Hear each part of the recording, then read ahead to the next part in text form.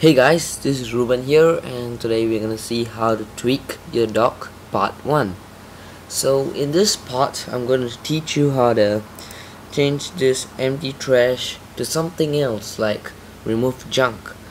So first you have to go to Mac and then go to System, Library, and find for Core Services and open package contents on dock, contents, resources, and english.i project, and you'll see a whole list of strings over here.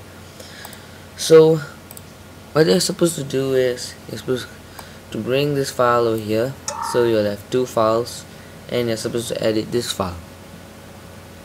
So let's open it, and it'll take some time to open up. And you'll see a whole list of names.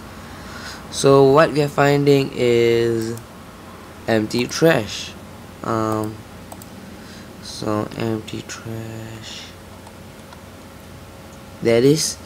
So we just change this to let's say remove junk, and we save it and we just drag it back, and they'll ask us whether we want to authenticate it, so we just click the button and replace it.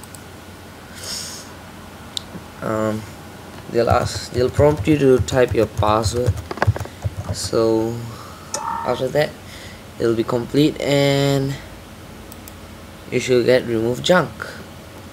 So that's it guys. I hope you enjoyed this video. So if you enjoyed this video, please comment, rate, and subscribe.